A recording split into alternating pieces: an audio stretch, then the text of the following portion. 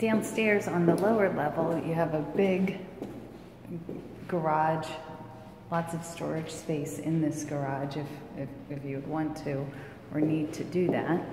Nice place to be able to put bikes and beach chairs. And then there is a nice little pool out here, fenced in yard.